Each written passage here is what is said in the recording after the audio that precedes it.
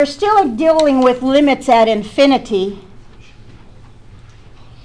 and they want us to take the limit as x goes to positive infinity and as x goes to negative infinity.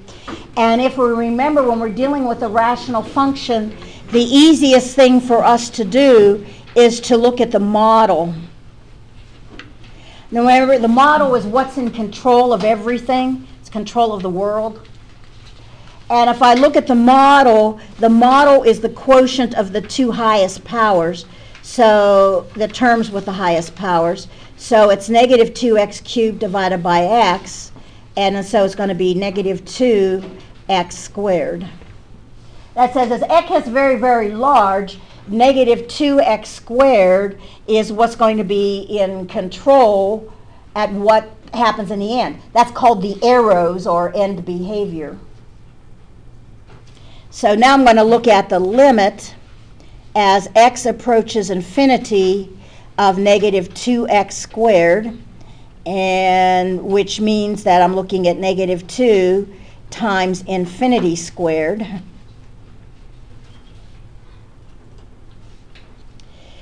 Which is negative 2, infinity squared is just infinity, and negative 2 times infinity is what? Negative infinity. So we can say that the limit as x goes to infinity of, and I need to clean it up a little bit, of negative 2x squared. Negative 2x squared goes to, and we normally just say equal, negative infinity. Whatever is happening, it's going down. So the arrow is pointing downward.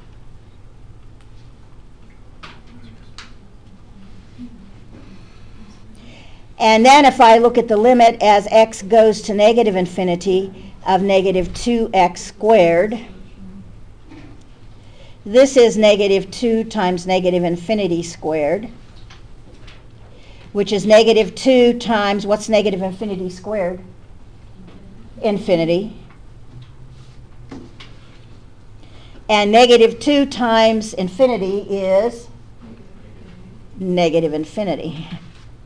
So it says this is also going down. So whatever is happening on either side, the arrows are pointing downward, and there's something going on in the middle, don't know what, but at least the arrows are going down. So we can say that the limit as x approaches negative infinity of f of x in this case is negative infinity. So it's bottom, bottom.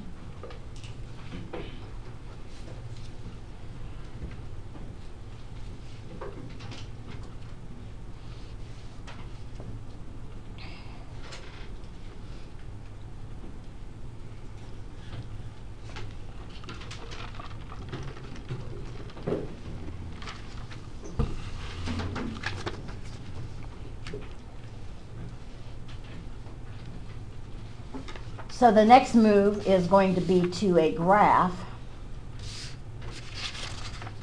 And it says use the graph to determine the limit as x goes to positive and negative infinity. Now remember, it's the puppet thing. So what I'm going to do is I'm going to ride on the graph. I'm going to see where it ends up. It's like being on a surfboard and catching the wave, right? You're going to ride along to see what happens. And if I'm going to take a look at as x goes to infinity, I'm riding along, riding along, riding along, and it looks like it almost levels off. And it levels off where? At y equals 2. So we're going to say that the limit as x goes to infinity of this graph of f of x is 2. It's a horizontal asymptote.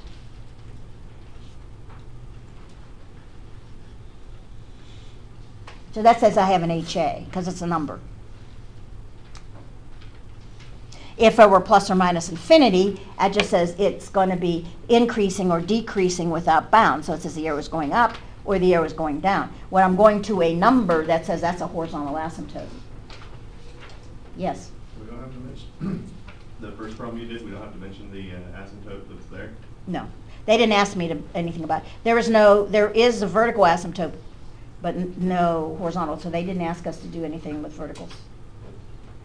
I don't think so. Wait, why are we starting at? Did they? I don't know. Why are we starting, or why do we use f of x equals 2?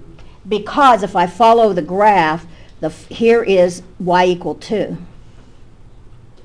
The graph is going to be riding along y equal 2. Okay. So as x goes to infinity, y is going to 2. Okay.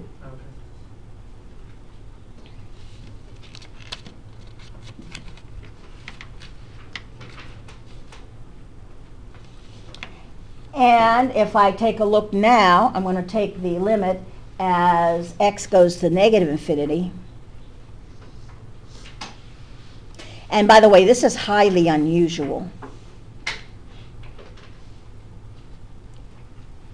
What you're going to say, what's highly unusual? Well, if I ride the wave, and this is where x is going to negative infinity. So I'm going to ride the wave, and I notice y is going where? Negative 3. It's a second horizontal asymptote that's different from the first. That's highly unusual for brief calculus. For engineering calculus, not so much. Brief calculus, yes. That you have a double, that you have more than one horizontal asymptote. That's highly unusual.